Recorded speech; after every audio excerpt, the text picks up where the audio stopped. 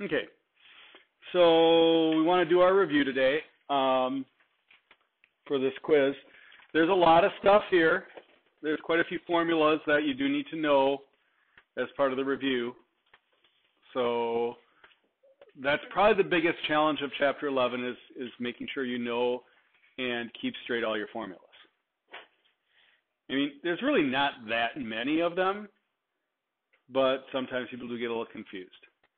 So, like doing area when it asks for circumference and vice versa, that's a classic mix-up when it comes to formulas, is the area formula and the circumference formula. So before we even really get going on the review, let's just kind of take a look at that. Oh, do I have a blinky light? I have no light whatsoever. Well,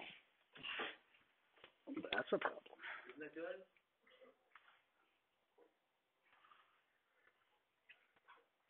There we go. That's much better. All right. So let's just review very quickly. The circumference of a circle is pi times diameter, or 2 pi r, is the way you learned it before. Now, again, I prefer the pi times diameter because it's a little harder to confuse that one. The area of a circle is pi r squared. And r squared is not the same as 2r, except when r equals 2. That's the only time that a number squared is the same as 2 times the number when that number is 2. For any other number, r squared and 2r are not the same thing. So keep that in mind. Also remember units, okay? This is plain units. This is just units, whatever it is, feet, meters, inches. Area is always units squared. You have to have the units because you need context with any type of area or length problem. Okay, you always have to put it in the right context. Saying the area is 35 means nothing because it says 35 what? Okay, 35 square meters, 35 square inches, 35 square miles. Give me context.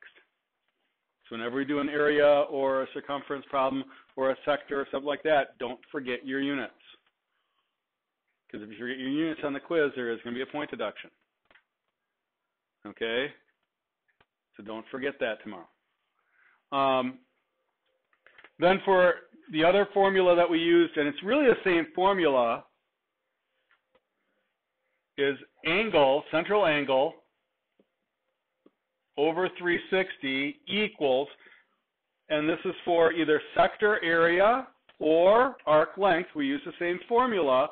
It's just that we change what goes on over here.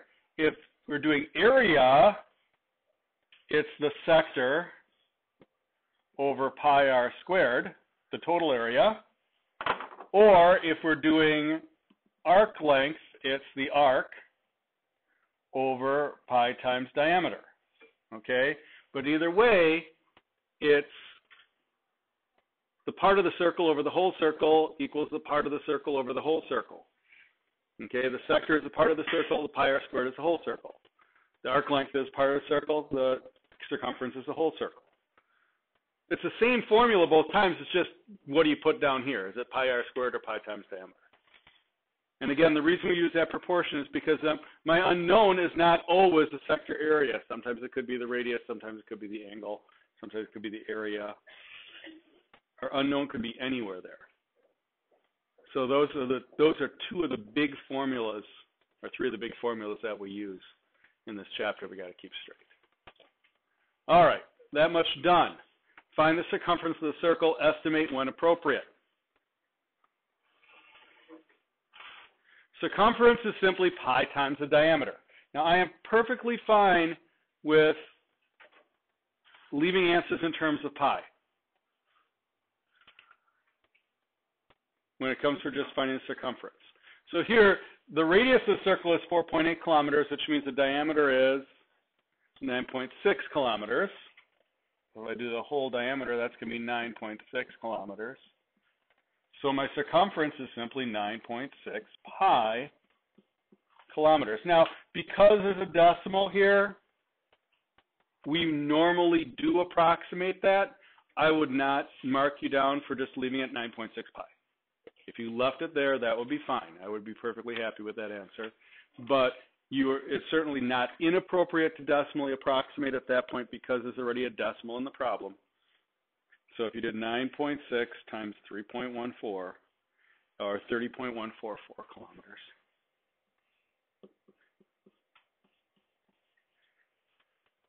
Okay.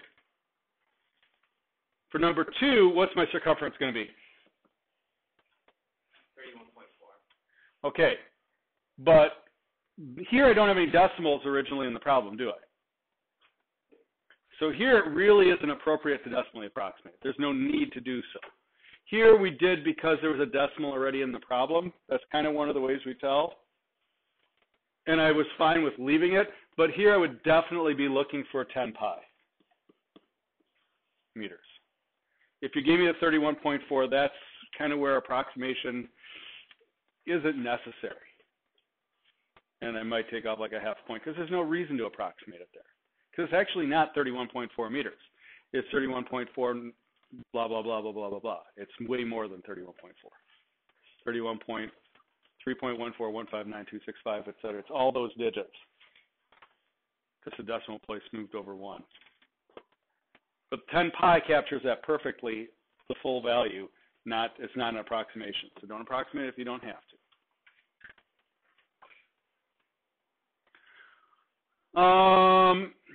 Find the area of the circle. So now we got to switch gears. We got to pay attention to what the question's asking on this quiz. So we use the right formula. So when it says area, you might want to circle. Strategies you can use on a test like this that work really well. When I read the instruction, I say find the area. I say, oh, area. And the first thing I do is I write down the formula I'm going to use with that. That reminds me to switch gears from circumference to area. So like on this first set, when I said find the circumference, I might have, if I'm taking a test, I circle that word circumference and I write the formula down that I need to use. So I know what I'm doing. It helps keep me focused on what it is I'm doing so I don't use the wrong formula. Okay? This tells me that I know that I've read it, I know what I'm finding, I know what formula to use. Now we go ahead. So this one, we do pi times 6.4 squared. Now remember, it's just the 6.4 that's getting squared. Order of operations, please excuse my dear Aunt Sally. Parentheses, then exponents before multiplying, right? So I only square the formula. It's the r that gets squared, it's not parentheses pi r. I'm squaring that product. So anything that gets squared is the 6.4. And then I'm going to, since that's already a pretty big decimal, I'm going to use my decimal approximation times 3.14. And I get 128.6.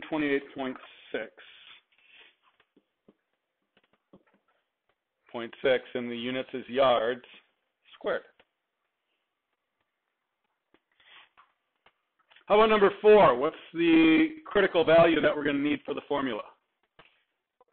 We need to find what measurement? The radius. What do we know?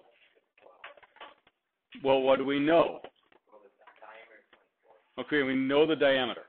We need to find the radius, which we just divide by 2 to get there. That's easy. Okay, so the radius is 12. What's 12 squared?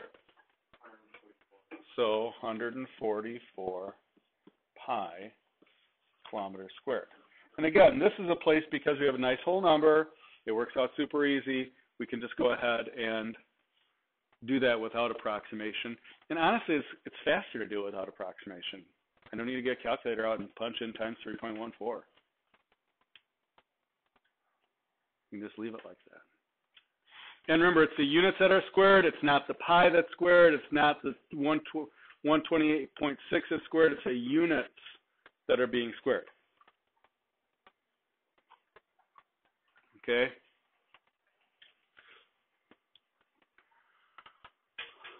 Arc length. Again, arc length is a fraction of what measurement? Arc length is a part What is the hole that we're looking at? Arc length, is that part of our circumference or our area?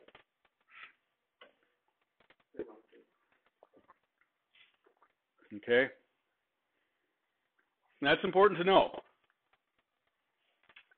Because if you always got to be thinking, it's a length. Length, a distance measure, circumference, distance, okay? So, we set up our proportion. Okay, arc length. That's part of circumference. Pi times diameter we're going to use. Okay? And what we have 90 out of 360 degrees equals my arc length, which I don't know, over the circumference, which is pi times diameter, or 22 pi. Now,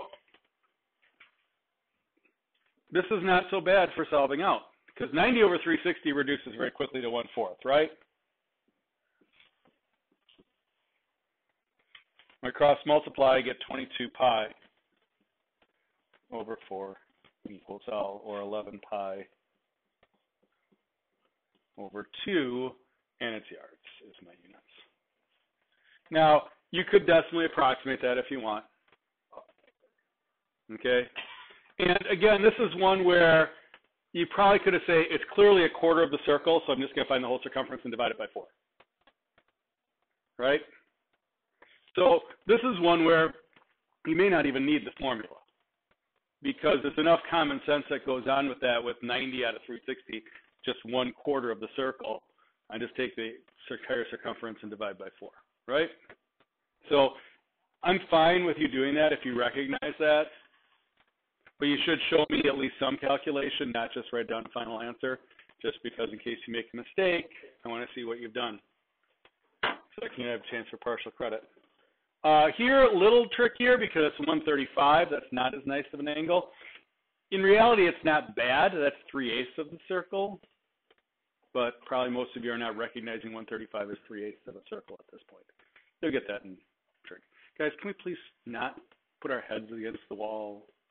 Thank you. All right, so again, we set up angle 35. Getting ahead of myself. Equals arc length over, what's it going to be over? What's the circumference?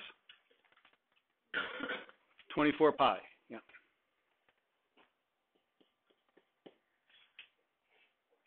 And again, because the arc length is unknown, I could just multiply both sides by 24 pi, algebra-wise, to cancel that out. So I get 24 times pi times 135 over 360 equals my arc length. And we'll probably approximate that. Right? I mean, I could do it without approximating, but it gets to be a bit of a fraction mess. So 24 times 3.14 times 135 divided by 360. And then 28.26 we get. And then we put in our units. And it's a length, so just straight up kilometers.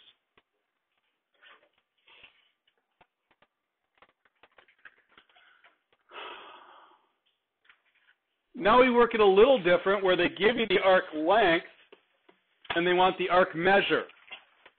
Now I know some of you are still a little confused between the two. The arc measure is the angle. The arc length is the feet or kilometers or meters or whatever unit we give it. Okay? So when they want the arc measure, they're looking for the angle. This is why we use our proportion, because that's what's unknown right now. I don't know what my angle is. I do know my arc length, and I do know my circumference, because that's going to be 22 pi, right? Or 22 times 3.14, 69.08.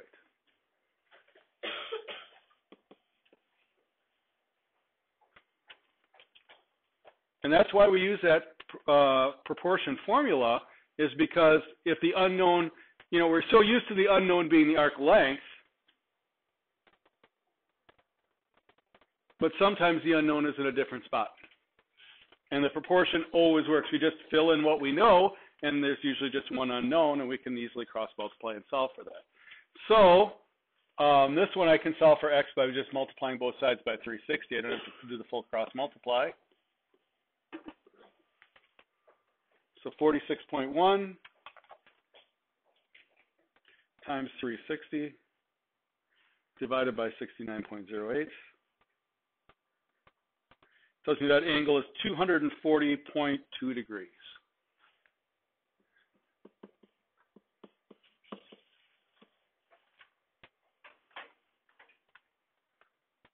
Okay, and again, units are important. The units are degrees here because that's that angle. That's the arc measure is measured in degrees. Same here. It says find the circumference of this circle. It's the same formula, but now my unknown is going to be the circumference, right? I know the angle over 360. I know the arc length. I don't know the circumference. Now, since the x is on the bottom, I do have to cross multiply. I get 210x equals 360 times 62.3, and then divide by 210. So I've got a little bit of algebra to do there. But 360 times 62.3 divided by 210, 106.8. And my unit is kilometers.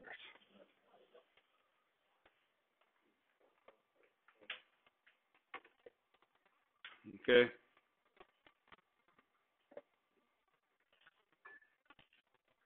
Just making sure I put my numbers in right. So again, showing this setup, very important. So you can expect that there are going to be problems, yes, where the arc length is unknown, but just like we've been going for months now, the review is very much like the quiz, which means you can expect there are going to be some problems where the arc length is not the unknown, where the arc length is given, and it's either the circumference or the angle that's unknown. But any way we set this proportion up, there's always just going to be one unknown.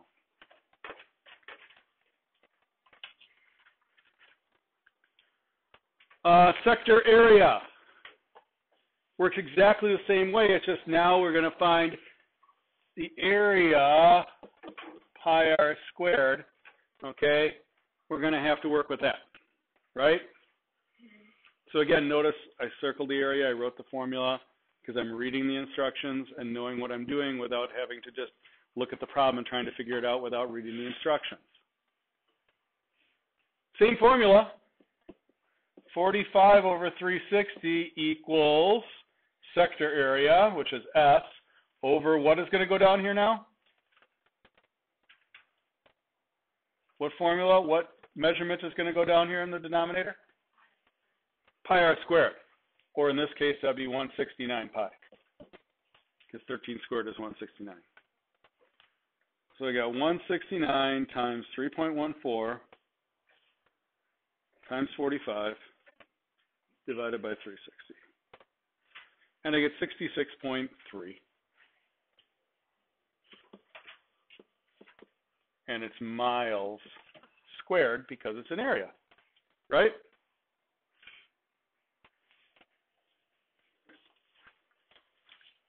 How are we going to set this one up?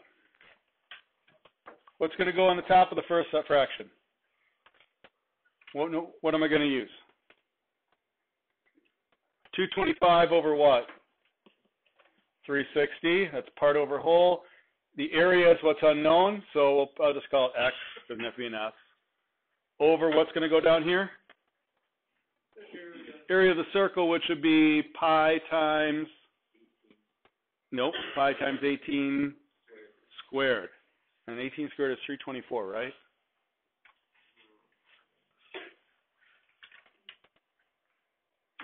Yep. Okay, and again, I can just multiply both sides by 324 pi. So times 3.14 times 225 divided by 360, and I get 635.85 centimeters squared. Okay?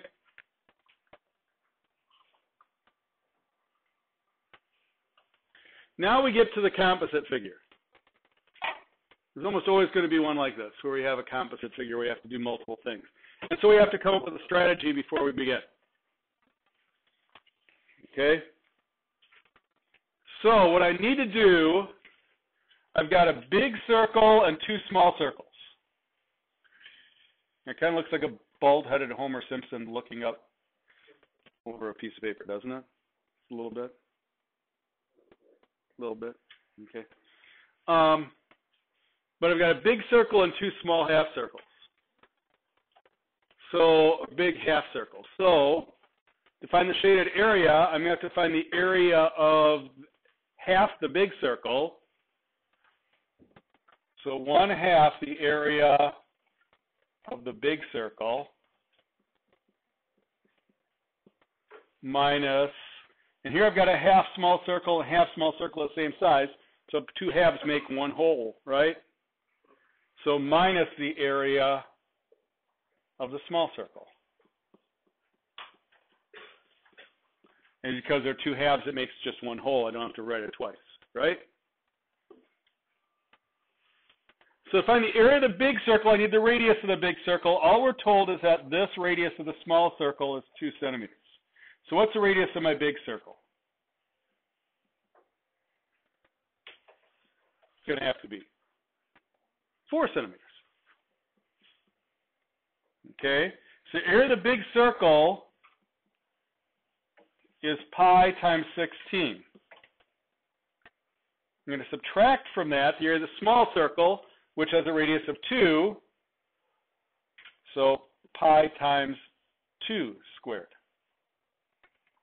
Half of 16 is 8 pi. This is 4 pi equals 4 pi centimeters squared.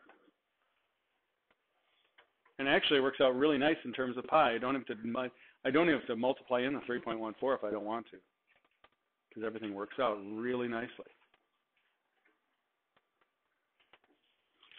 In reality, it's not that hard of a problem if I can come up with a strategy in my mind to work with. Take the largest area, subtract the holes, basically.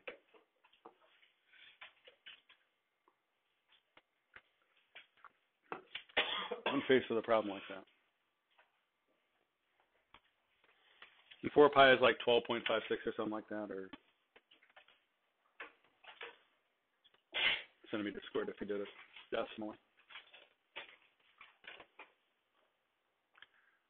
All right, now we get into the polygons. Polygons require a whole different set of thoughts, but our main equation we're using here is the area is the perimeter times the apothem divided by 2. So the two facts that we need to know in order to find the area of a polygon is the perimeter of the polygon, the length of the apothem of the polygon. Once I know that, I'm all set. In this case, everything's set up for me. Okay, not every problem is going to require us to solve triangles and do stuff with it. Here I'm given the length of a side and I'm given the apothem. The apothem is 14.5.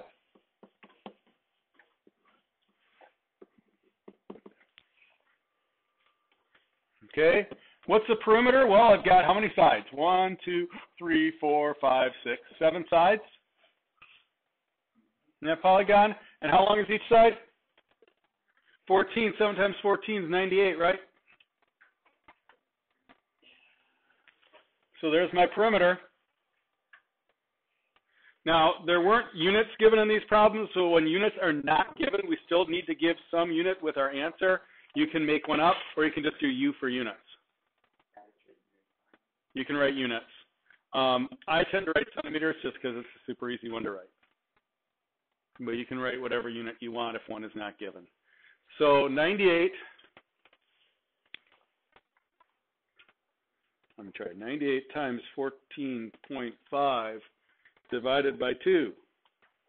710.5. And I'm going to call it centimeters squared.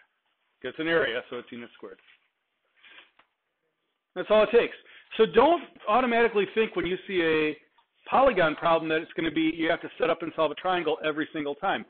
Sometimes you will, sometimes you won't. Sometimes it will require trig, sometimes it's just Pythagorean theorem. You got to take each one as it comes along and use the strategy that is most appropriate. Like I say, one of the best things about having Unit 11 here at the end is that we are reviewing for the final exam every time we do a problem, it seems like. Because we incorporate so many things about triangles and other shapes that we've dealt with in the past. So it's constantly reviewing. All right, in this one, they give us the radius is 10.6 and the apothem is 10. So I know from my area formula, I already have the apothem as 10. I need the perimeter, but I don't have the length of a side. But what do I have here? I have a radius and I have an apothem, which means I can find this third piece here, which is half of a side. Not the whole side, it's half of a side, right? But how am I going to solve that? Do I need SOHCAHTOA? No, I know two sides of a right triangle. What do I use when I know two sides of a right triangle? Pythagorean theorem. Yeah, a squared plus b squared equals c squared. So a squared plus 10 squared equals 10.6 squared. And remember, the Pythagorean theorem, the way it sets up in one of these shapes, it's always half of a side squared plus apothem squared equals radius squared. That's the way it's always going to set up. You probably don't have to memorize that, but it just kind of helps to know that that's the way that right triangle always works. So I get a squared plus 100. I don't know what 10.6 squared is off the top of my head. I know that shocks you. It's 112.36. So a squared equals 12.36. So I got to take the square roots of 12.36, 3.5 approximately. Let's see, 3.52. Take the two decimal places. Now, that's 3.52. Is that the number that goes up here in the formula? No. Okay. 3.52 is just that piece there. The whole side is 7.04. And how many sides do I have? 1, 2, 3, 4, 5, 6, 7, 8, 9 sides. So 63.36. And now I can put that in my formula. 316.8. And again, we'll use centimeters. So a little bit more work. We had to front load and solve a triangle before we could figure it out. Is that the only way to do this using that formula? Absolutely not. Okay? You could alternatively use these facts to find the area of this triangle, and then double that to find the, and then, well, actually double it to find the area of this triangle and multiply that area by 9. Or find the area of the small triangle times 18, if you want, because they're 18 identical small triangles, because there are 9 sides, twice as many as that. So you could do base times height divided by 2, and then multiply that by 18, and you get the same answer. Okay?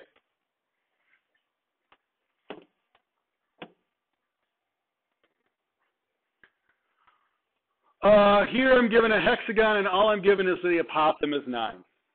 Oh, dear. Okay. So again, setting up my formula, perimeter times apothem divided by 2. The perimeter is what I'm going to need, so I'm going to have to solve this triangle. Now, it's a hexagon, so So hexagons are kind of nice because this angle is going to be 60 degrees. And this angle is going to be 30. So I really don't have to use trig, although I certainly can. But this is what I need to know down here. And I could use either angle I want for this situation, or I could use special triangles. My guess is you're going to use trig. And let's use this angle up here, the 30. So this is the opposite side. This is the adjacent side. So tangent of 30 is opposite over adjacent. So 9 tan 30 equals n. And we just put that in our calculator. 9 tan of 30 gives me 5.2 approximately. Answer makes sense. So that's 5.2. Do I put 5.2 up here? No. This would be 10.4 then. And so all the way around it'd be 62.4.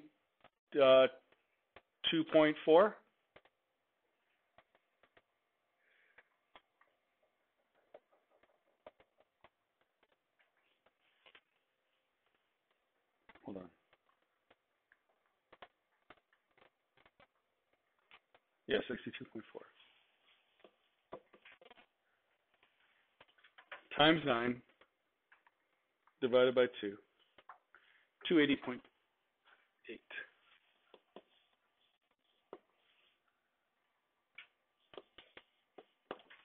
We've got our area.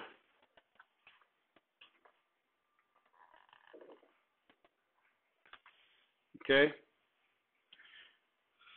Finally, I have a hexagon again. 1, 2, 3, 4, 5, 6. But this time given the radius. Now, what's unique about a hexagon?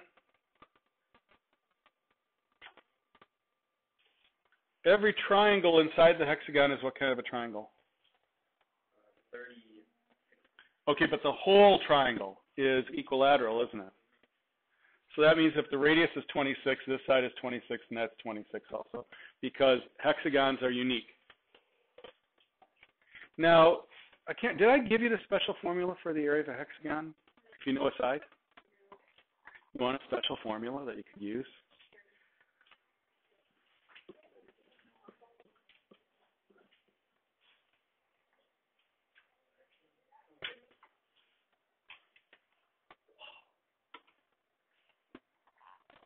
That's how you find the area of a hexagon if you know a side. You could go through and work everything, but I know the side is 26, so I could just go equals 3 times 26 squared times the square root of 3 over 2. 26 squared is 676, so multiply that by 3, 2028.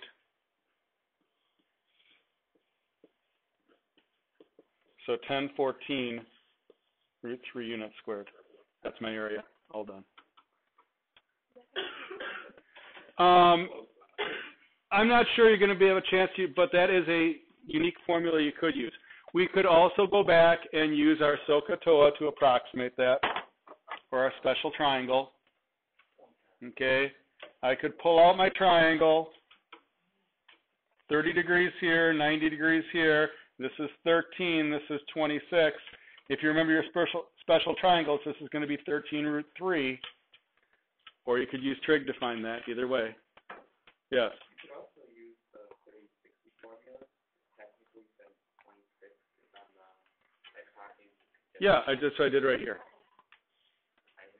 Yep, and now my apothem is 13 root 3, so you get perimeter times apothem divided by 2, and you're going to get exactly the same number. Okay? Hexagons are a little bit unique and actually tend to be a little bit easier because of the 30, 60, 90 triangle situation. You do not have to have that formula memorized, but it could be a helpful one to have carrying around in your hip pocket. This is definitely a more complicated one because this is a 1, 2, 3, 4, 5, 6 septagon or heptagon. Okay, or 7 gone. All right. Now we know the perimeter. The perimeter is 35 times the apothem divided by 2. So we just need to find the apothem. So what am I going to do? I'm going to pull out my triangle, my right triangle, just like I always do. This is half a side, so that's 2.5. I do have to figure out what this angle is going to be up here. Okay, that's half of this central angle. That was a terrible central angle, by the way. Okay. So this angle, again, is 360 divided by the number of sides. So 360 divided by 7 is 51.428, etc. But this is only half that angle, right? Because my blue triangle is half of my triangle. Okay, so half of that, divide that by 2, and I get 25.7 degrees.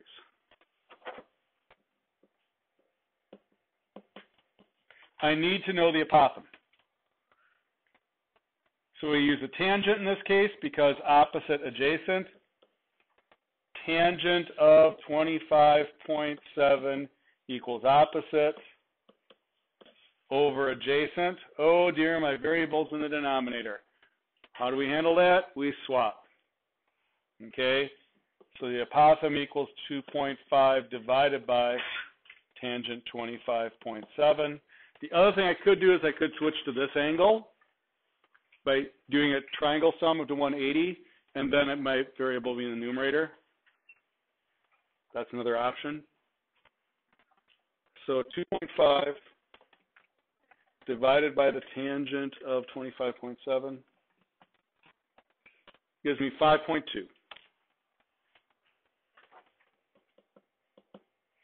And now we just plug that in. I don't have to multiply that out because that is the apothem.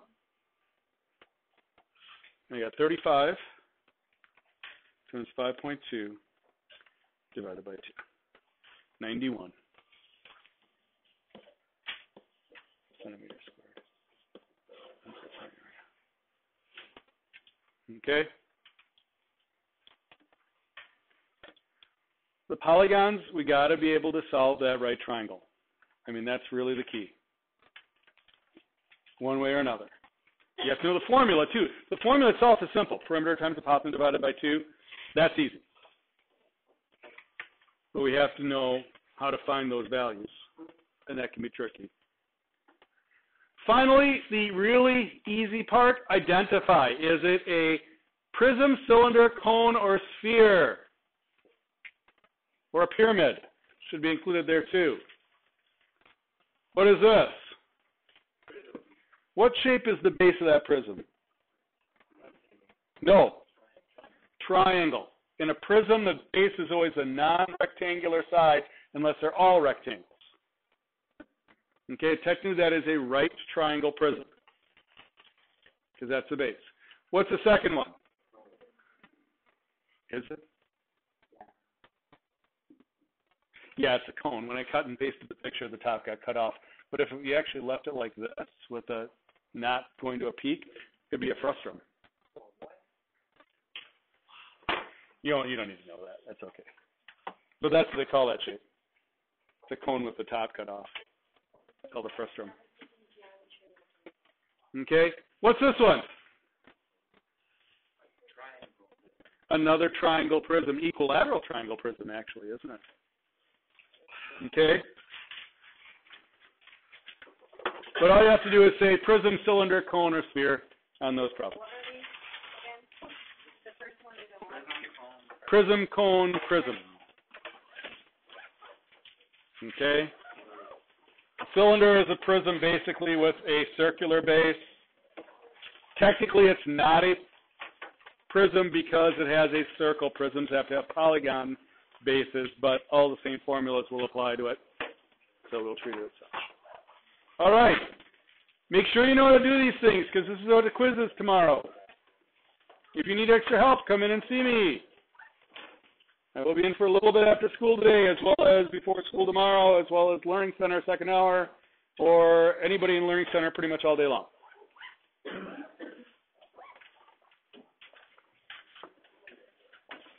I'll also make sure that you have, I will be checking I don't have time right now. I got a couple minutes, but I really don't have time to get to everybody. But I need to check your homework check-in sheets to see what you have done. So do try to, if you have stuff to check in before school tomorrow, get here early so that we can get that done. Okay? I should be here pretty early tomorrow because it's a show choir morning. All right.